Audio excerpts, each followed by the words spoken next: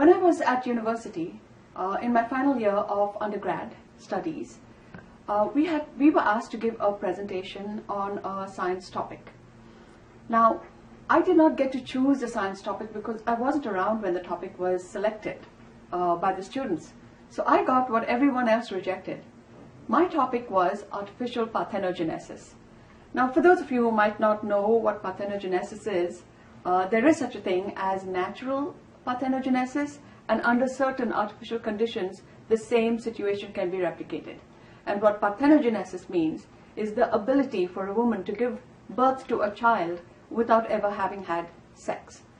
So I took up the topic because I had no choice. And of course, I was deeply distressed because I had to present in front of 40 or 50 people, and I had never spoken in front of an audience before. Nobody gave me any presentation tips or what I might be prepared for. And this was pre-internet days.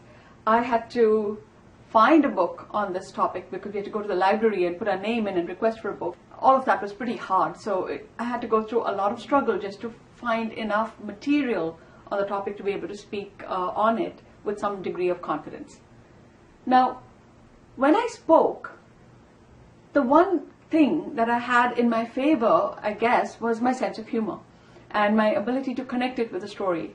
Well, when I spoke, I made the connection that if Mother Mary, if it was indeed an immaculate conception, and since a woman giving birth to a child without sex always has a girl child, then either the birth of Jesus Christ was a miracle or he was a woman, and they kept the fact hidden from us.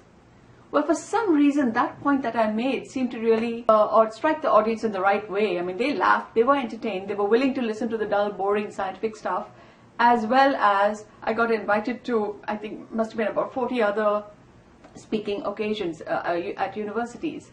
In the audience of one of those was a Spanish scientist. His name was Pedro Santamaria, and he lived in France with his French wife, and he invited me to come and give a talk at the National Scientific Research Center in Paris.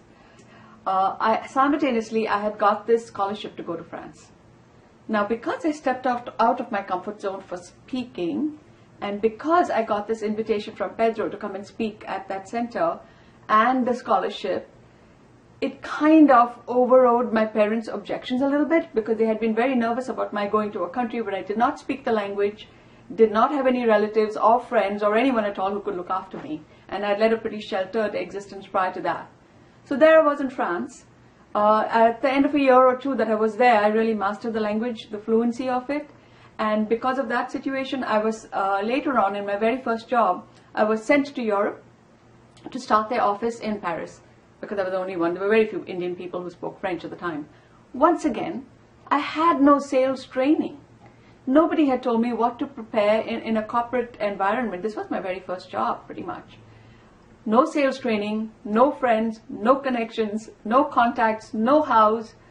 Completely out of my comfort zone, with the one exception. I now had somewhat the language, but I wasn't that, culturally ready to fit into the Western working environment.